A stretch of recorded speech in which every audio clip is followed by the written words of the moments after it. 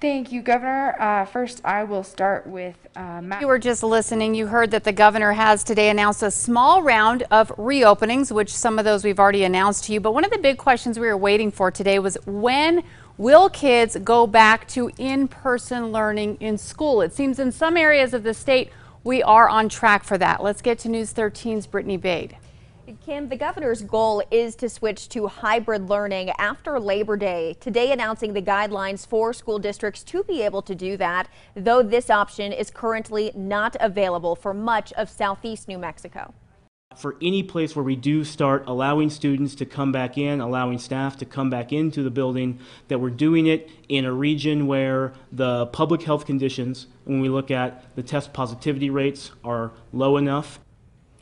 Easy to see the problem area here. The counties in red have a test positivity rate of higher than 5%. Yellow is lower than 5%, but still too high.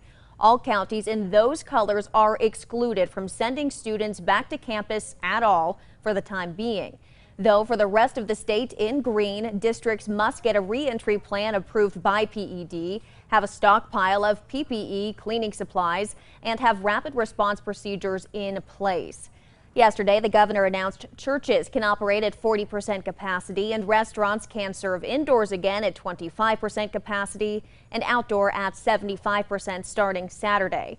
Today, adding museums with static displays to that list, which can also operate at 25%.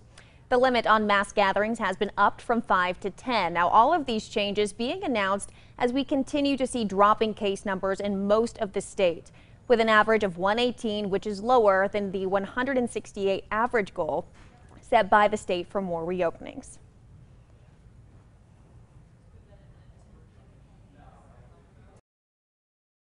So let's keep that curve down, New Mexico. Let's be safe, and let's make New Mexico the safest state in the country for kids to go back to school. Dr. Grace also broke down a vaccine timeline today. 5 vaccines around the world are in stage 3 trials, the final step before widespread distribution.